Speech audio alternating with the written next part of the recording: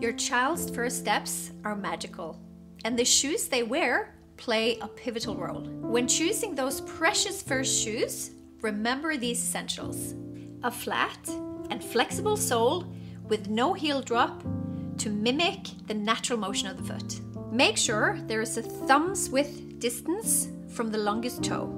A wide and spacious toe box. This is not just for comfort, but to foster proper neurological and musculoskeletal development. Limit the heel support. Shoes should protect their feet from the elements, not act as a supporting crutch. Unless there is a specific medical concern, like severe hypermobility, for example, your children's feet, they should grow and develop naturally. These aren't just shoes, they are the foundation of your child's journey.